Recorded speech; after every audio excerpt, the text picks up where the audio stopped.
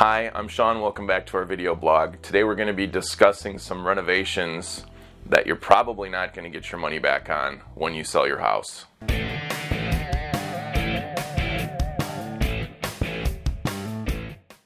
Today we're talking about some renovations that if you do them, they're purely for your enjoyment for the most part. And you shouldn't expect to get certainly a profit from them when it does come time to sell your house. The first one on the list in our area is a swimming pool. Now, if you're on the West Coast and it's hot and sunny all the time, it makes total sense. Here in our market, a few people do love the idea of having a swimming pool when they're purchasing a home, but most people dread it. Question that I get a lot is like, how much does it cost to fill in that hole in the backyard instead of maintain it? That being said, our family chose to put one in, and we absolutely love it every day, but we fully know that it's probably not going to help us to resell our house when that day comes. They can also be a safety hazard for children. They can be a safety hazard for pets as well. And there is a fair amount of upkeep with chemicals and making sure it's clean all the time. So unless your family truly wants one, and they're beautiful, we love ours, that would be one you're not certainly going to get your money back on in most cases.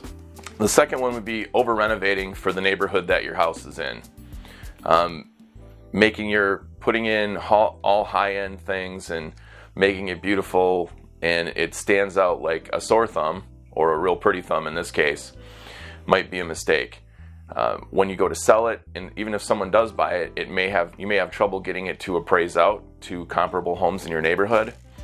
A new buyer might not want to seem pretentious compared to all of his neighbors.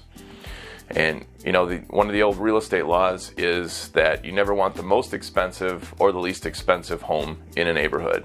A third thing, and this is especially if you're thinking about selling sometime soon, is to put tens of thousands of dollars into some extensive landscaping to really dress it up from the street.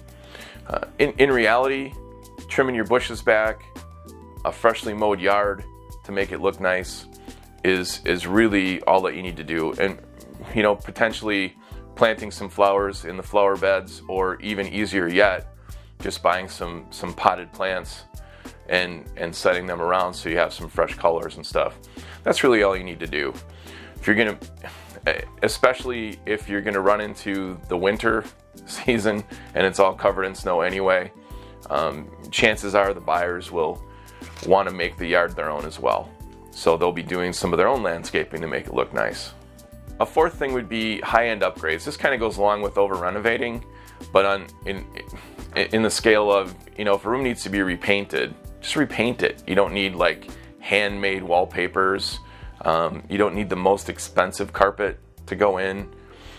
You don't need the most expensive appliance if one needs to be replaced. So again, if you're going to be living there a while, go nuts. Get that $1,000, $2,000 chandelier that you always wanted. If you're planning on selling anytime soon, maybe it's time to visit Menards or Home Depot and put in something that looks nice but isn't super expensive. I'm gonna end on one other thing, which is finishing your basement. If you're gonna be selling anytime soon, maybe now's not the time to do a complete basement finish, especially if you're gonna be using a contractor. Wage prices are super high at the moment, and material costs have increased quite a bit. The exception to that would be if you have a room in the basement that could easily be a bedroom, if it were legal. Adding an egress window isn't that expensive, and can add an extra bedroom, go from a 3-bedroom to a 4-bedroom house, can add a lot of value. So that's something that you may consider doing. In fact, this past year we did have a couple clients who over the past couple years were planning on selling, and they did add an egress window to add a legal bedroom in the basement. That might be your exception there. So those are a few items in renovations that you should, you know, think twice about before you undertake.